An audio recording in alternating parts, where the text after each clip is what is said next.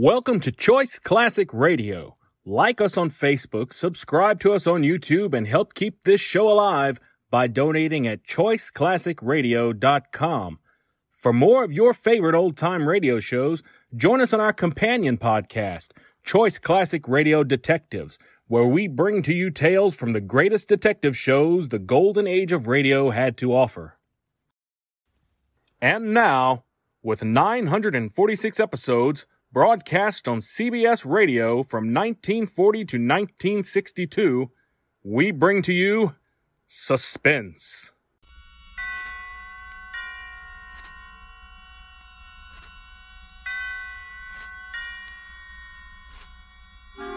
Suspense.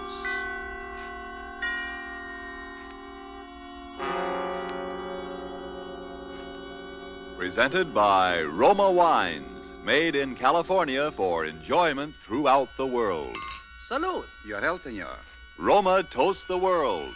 The wine for your table is Roma, made in California for enjoyment throughout the world.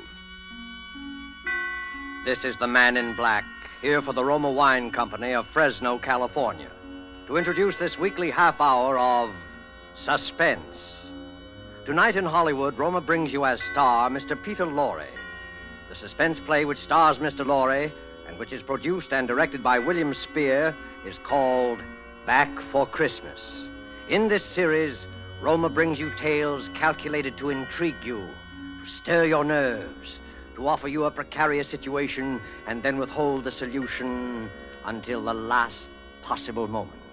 And so with Back for Christmas and with the performance of Peter Lorre, we again hope to keep you in suspense.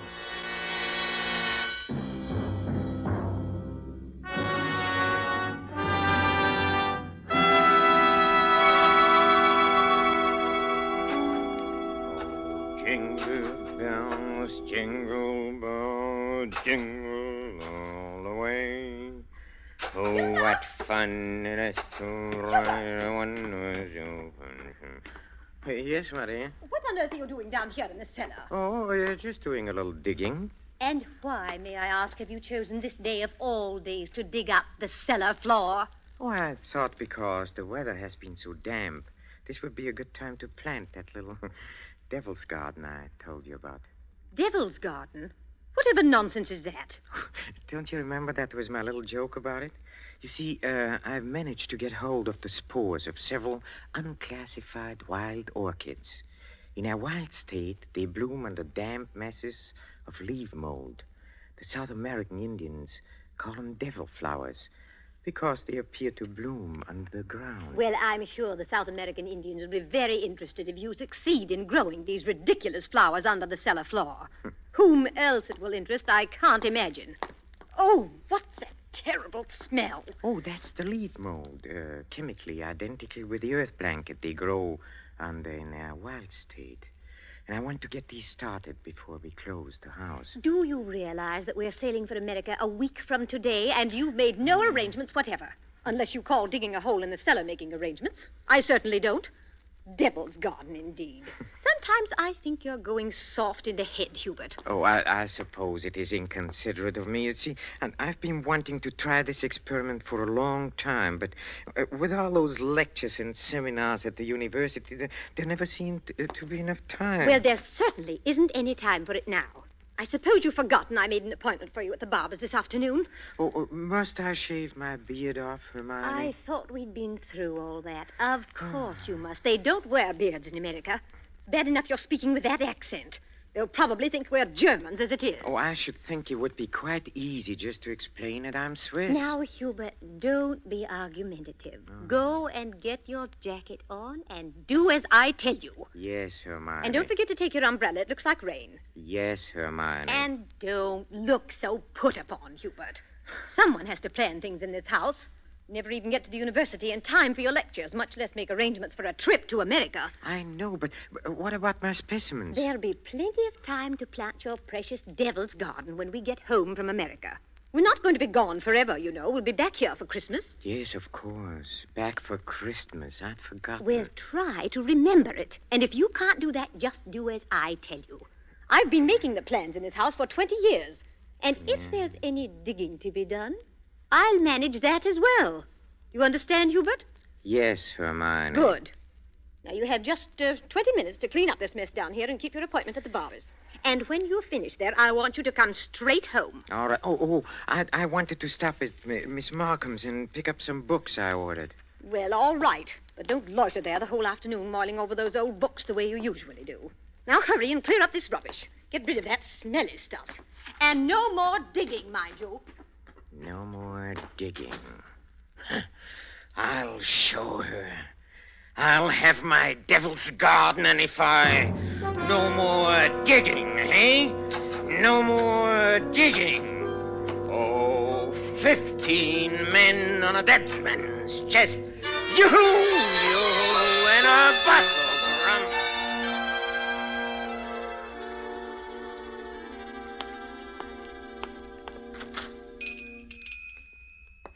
Good evening, sir. Good evening, Miss Markham. Why, it is Professor Schumacher, isn't it? Do you like me better this way? You look ever so much younger without the beard. 20 years at least. 20 years. Oh, you'll be glad to know those books you ordered have finally arrived. Oh, yes, the books. Let me see. The Phytotomy of Phalloid Gametophytes and Coniferous Shrubs of North America. Those are the ones you ordered, aren't they? Yes, thank you. You're very kind, Miss Markham. Why kind, Professor Schumacher? Well, not many young ladies in bookshops would go out of their way to look up rare books for an old professor of botany. Why, you're not old, Professor Schumacher. Really, you look... What do I look like? And besides, I adore botany. It's my particular hobby. Oh, really? You've never told me that before, Miss Markham. Well, I was afraid to. You looked so imposing with the beard and all. Miss Markham, forgive me if this sounds foolish, but since talking with you today, I feel that shaving off my beard is the most important thing I've done for 20 years. Oh, it is? I'm sure it is. For 20. I'm so sorry that I've been so distant with you all this time. Oh, there were times when I almost spoke up. Oh, really? Times when you came in here, tired after a day with your students at the university. You seemed so alone. The way I'm alone in the world. Alone? I'd like to have asked you to stay a while and talk with me, but some way or other, I always wound up giving you your change and letting you go on your way. Say, you're alone in the world? Since my father died. Oh, Miss Markham, did you never think of marrying? My father was a very remarkable man. I never found anyone who seemed to measure up to what he led me to expect of men. Miss Markham... Oh, it's been so long since anyone called me by my first name. I'd like you to, if you want to. It's Marion. Marion? Oh, how nice. And yours? Well, Hubertus. but in English, Hubert sounds better, huh? How long have you been alone, Hubert? Alone? I knew you were a widower, of course. The first time I saw you. A widower? I can always tell. There's a certain sadness in a man's eyes. A sweet sadness, I think, when he's been married and then lost... A widower. I never thought of it in quite that way. Oh, I'm sorry. I shouldn't have been talking like this, I suppose, but I've often wondered what she must have been like. Your wife, I mean. Hermione? Not an easy woman to forget. Very strong. Always managing things. The house, my wardrobe, my friends. Even when we dined at a restaurant, she even then ordered my food. She was always managing things. Her whole life. Managed herself to death. Poor woman. She must have loved you very much. But she needn't have put herself out so. It's plain to see you don't need things managed for you. No. You need companionship, I think. Someone sympathetic with your work. But the last thing on earth you need is a manager. How well you put it. The last thing on earth.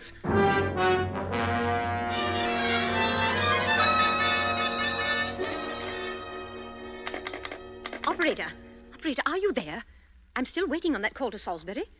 Well, put them on quickly. Hello. Is this Paul Holt and Sons? It's Mrs. Hubert Schumacher. Did you receive my letter? Good. Now remember, we'll be back for Christmas and I want the job done without fail. What's that? No, I'm sure he doesn't suspect anything. Send it to me in New York as I instructed you, addressed in my name, of course. Yes. I've already put them in the mail. You'll get them tomorrow. Thank you. Thank you so much. you are, Hubert. Where have you been? Oh, backstairs. I dismissed the servants. Dismissed the servants? Mm-hmm. But I've asked some friends of mine in to a farewell luncheon. Go and tell them it's a mistake. Well, I'm afraid it's too late now. They've packed and gone. You have messed things up properly. How many times have I told you to leave things to me? I make the plans around here. Yes, Hermione. You have to do better than this when I plan the trip home, or we'll never in the world be back for Christmas. Back for Christmas. Back for Christmas. Must you keep saying that? Why not? We are coming back for Christmas, aren't we? Well, supposing I were offered a professorship in one of those wealthy American universities. Nonsense. Americans care nothing for botany. Well, Luther Burbank was an American, wasn't he? That's different. What have you ever done except muck around in the dirt with a lot of roots and tubers? Well, they asked me to lecture, didn't they? All right, all right. Now, there's no use getting yourself in a state about this, Hubert. No doubt this extra money will come in very handy when we arrive back for Christmas. I know. Precisely. No good to make a joke of it. Heaven knows where you'd be today if I hadn't got a sense of time. Yes, Hermione. And as you've been so foolish as to dismiss the servants, you may empty the ashtrays and straighten up this room while we're waiting for the guests to arrive. I'm going in to have my bath. Call me when they get here.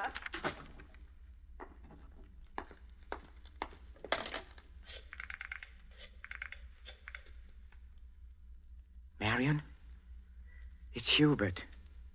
No, darling, no, nothing is wrong. Oh, my plans are the same, unless you have changed. No? Oh, we'll meet in New York then and be married there. Huh? Oh, I'll explain to you why later. You just have to trust me. Yes. Yes, my darling. Hubert? Oh, I'm so sorry I can't talk any longer. Yes, I'll meet you in New York without fail. Auf Wiedersehen, mein Liebchen. Hubert, were you talking on the phone just now? Yes, Hermione. Whoever was it? Oh, Freddie Sinclair. But didn't I hear you say something about meeting somebody in New York? Why, yes. Freddie said he might possibly get over there before we even leave. And I said, of course, we'd meet him there if he decided to go. That seems very peculiar. But then all of your friends are peculiar. Yes, Hermione. And just look at your jacket. Have you been digging in that cellar again? Yes, Hermione. Well, there's no need for it. You can't possibly get that Devil's Garden thing finished before we sail for America. Go and change your clothes before the guests arrive. Oh, never mind. I see somebody coming up the walk now. Go and let them in. Yes. Hubert. Yes? Look out the window. There's Professor and Mrs. Goodenough, but who's that with them? Well, who... Precisely. Freddie Sinclair. Peculiar you should have been talking to him on the phone not 3 minutes ago, and now here he is. Yes, isn't it? But then, as you say, Hermione, all of my friends are peculiar. Not half so peculiar as you. Digging in the cellar the very day we leave for America. Just look at yourself. And now that I think of it... Yes? Oh, never mind. Go and let them in. Oh, you were going to ask me something, Hermione, about the hole I'm digging in a cellar. Good heavens, stop rolling your eyes about that way. One would think you were digging a grave down there instead of a storage bin. Yes, Hermione. What's that? I said yes, Hermione. Father, open the door and please stop saying yes, Hermione. I think, my dear, I've said it for the last time.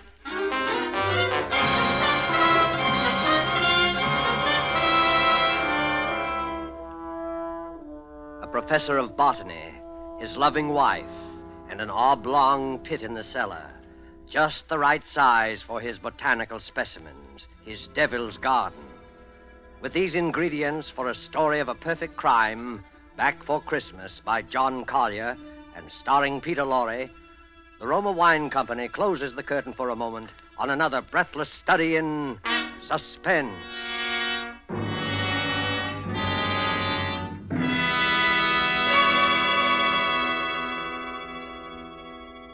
In this brief intermission in the play, it's pleasant to think about the holidays.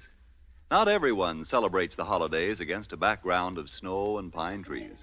Somewhere south of the Gulf and the Caribbean, in a gracious home surrounded by palm trees in the warm sun, you might find holiday dinners ending this way. One moment, please. Our North American guest wishes to propose a toast. Yes, mis amigos. I drink a toast in gratitude to you for your gracious hospitality and the enjoyment you've given me, an American so far from home. It is only a fair exchange, my friend. This wine in which you drink your toast, it brings enjoyment to us from your country, from America. It is Roma wine, made in your own California. Yes, and when you choose the wine for your holiday table, remember this.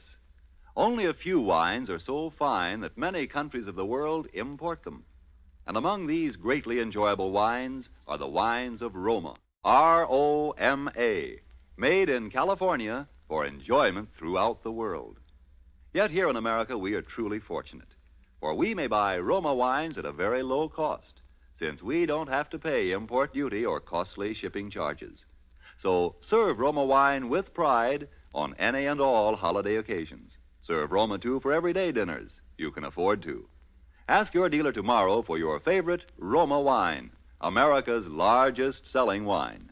But before you buy wine, buy war bonds. And now it is with pleasure that we bring back to our sound stage Mr. Peter Lorre in Act 2 of Back for Christmas. A tale well calculated to keep you in suspense.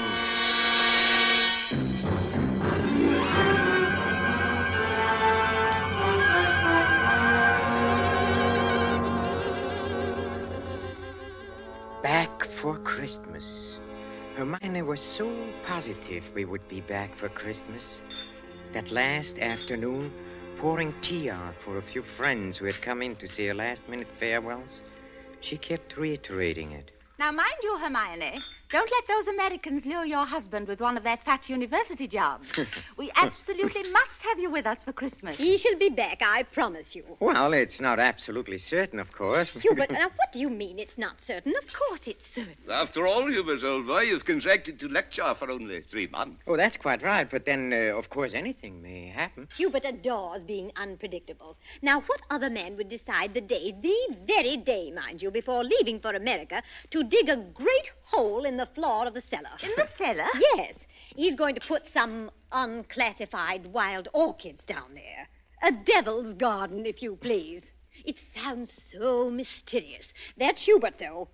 It's really quite simple, however, once you find out what he's up to. Now, take that telephone call he put through to you a few minutes ago, Freddie. To me? Of course. Now, Hubert wanted to surprise me about your plan to meet us in New York next month. Wasn't that why he called? To ask you not to mention it? My dear Hermione, Hubert couldn't possibly have telephoned me within the past hour. I've been walking in the park since 3. He didn't telephone you? Well, how could he? It is for my going to America. No. Come, Freddie, come. You may as well confess. Hermione has just found me out again. But, Hubert, old chap, I really You don't... see what a poor liar Hubert makes. He's red as a beetroot. Aren't you ashamed of yourself, Professor, stringing poor Hermione along like that? And as for you, Freddie, I'm furious you said nothing to us about going to America. But look here, old girl. I've been trying to tell everyone here Oh, that I'm... stuff and nonsense. The game's gone on long enough. Besides, we must start getting ready. Now, it was marvelous of all of you to come in to say goodbye. And don't worry about Hubert's little jokes. I will bring him back for Christmas. You may rely on it. They all believed her.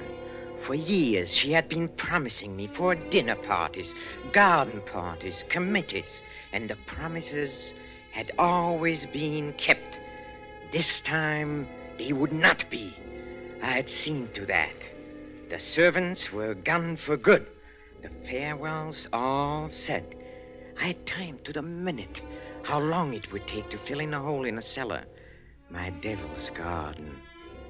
Upstairs in a bedroom, I undressed and put on my old bathrobe, and then I opened the door into Hermione's room. Oh, Hermione, have you a moment to spare? Of course, dear. I'm just finished. Oh, then, will you come in here for a moment, please? There's something rather extraordinary here. Oh, good heavens, Hubert, what are you lounging about in that filthy old bathrobe for? I told you to put it into the furnace. Oh, I'll do it. I'll do it today. Yes, really, I will. I promise. Well, high time. Now, what is it you want to show me? Oh, here, in the bathroom. Just look. Who in the world do you suppose dropped a gold chain down the bathtub drain? Nobody has, of course. Nobody wears such a thing. Then what is it doing in here? I don't see anything. Well, look. I'll hold this flashlight here for you. If you lean right over, you can see it shining. It's deep down. Oh, such a lot of nonsense. Just as well, I don't see it, Hubert. Go on looking, Hermione, in just a moment. Hubert, I absolutely refuse. Hubert, what are you doing? Take your hands off my neck. I will, Hermione. Just as soon as I've finished the arrangements for my trip to America. What are you talking about? You thought you were the only one who could plan things, didn't you? Didn't you, Hermione, huh? Well, I've been making some plans of my own this past week.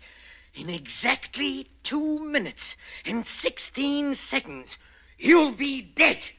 You see, I've planned it very accurately. You'll never get away with it. Oh, I thought you would say that, Hermione, but I will get away with it. You won't mind the smell of the leaf mold down in the cellar when I take you down there today? Yes, that is where you are going, Hermione.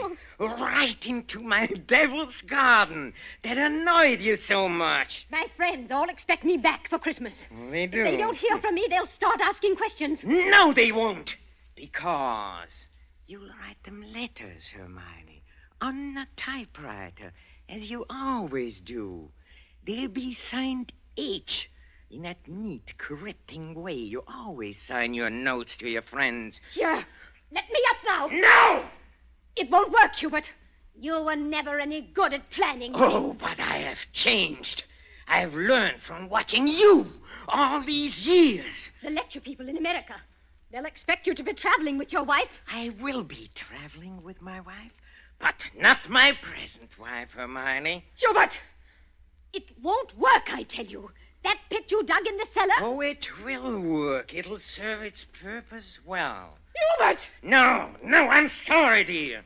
This thing has to be done exactly as planned. You have just 5 seconds to say your prayers. Hubert, you must listen. The cellar, it... Don't do it, Hubert! Yes, Hermione!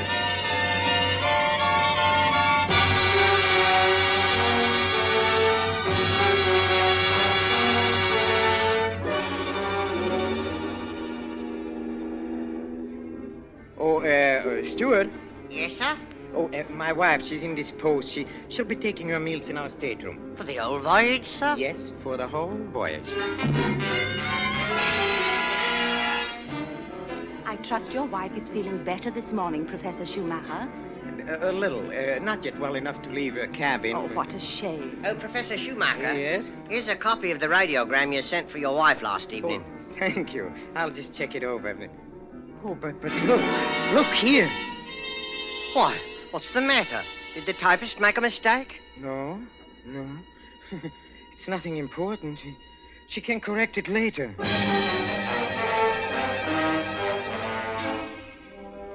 For a moment, I had a feeling that Hermione had been leaning over my shoulder again, correcting what I had written as she always did. I had written a radiogram to Professor Goodenough and his wife. Haven't been out of my cabin the whole beastly trip, Hubert. Well, no doubt we'll be back for Christmas.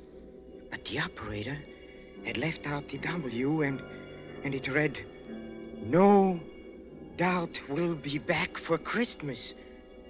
Exactly what Hermione would have written. Well, the rest of the trip was uneventful. Marion and I met in New York just as we had planned. Just as we had planned.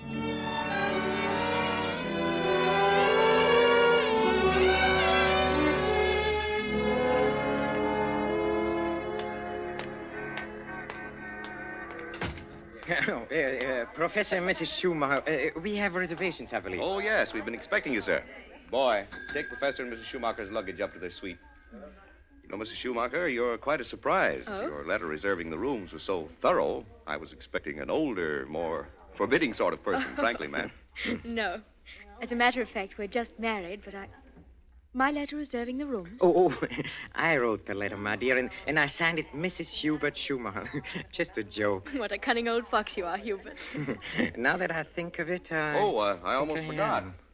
There's a letter for you, Mrs. Schumacher. That's peculiar. I wonder who on Oh, earth... well, we'll soon find out in good time. Come along, darling. Oh, we are keeping the boy waiting. Come.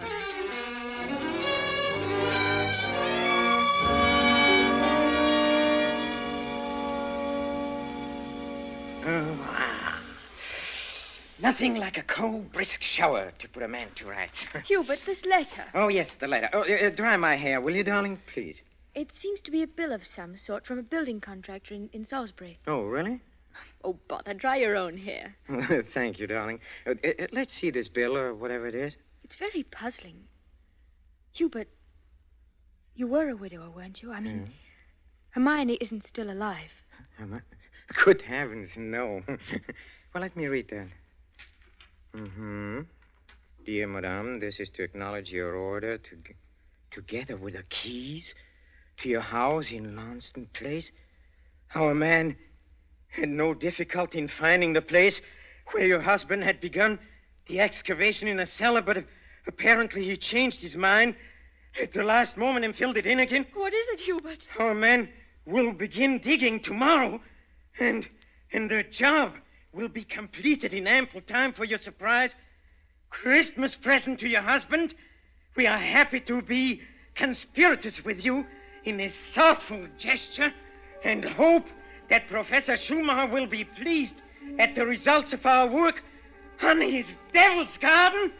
Very truly yours, Paul Holt Sons, Contractors. What does it mean, Hubert? Means that Hermione was right. I will be back for Christmas. I will be back for Christmas. I will back for Christmas. Back for Christmas. Yes, Hermione.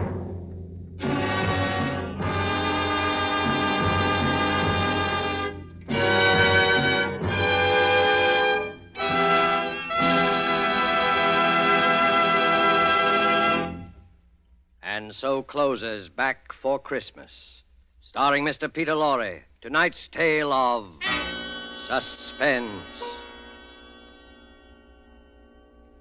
In just a moment, we shall hear again from Mr. Lorre. But first, just a word that seems appropriate. One of the world's oldest customs is the Christmas toast, and traditionally, down through centuries of war and peace, the Christmas toast has been drunk in wine. This year, when the glasses are filled and raised once again, we know that in every home the toast will be to a speedy victory and a speedy return of those we love. And before we set the wine glasses down, let us all resolve to do everything within our power to help make that toast come true.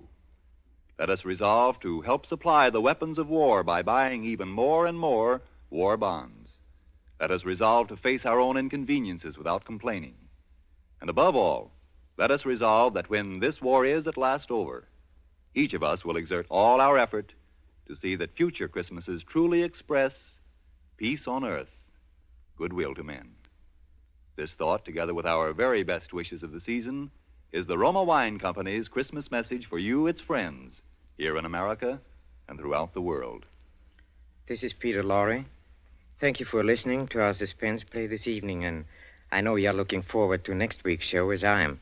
It is called Finishing School, and its subtitle might be the famous quotation, "The female of the species is more deadly than the male." Don't forget, then, next Thursday, same time, for Margot, Elsa Lanchester, Janet Beecher, and a distinguished all-feminine cast in Suspense. Presented by Roma Wines, R-O-M-A. Made in California for enjoyment throughout the world.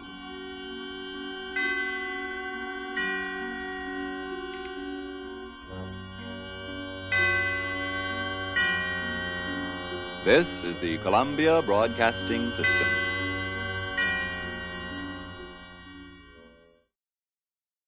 That concludes today's episode.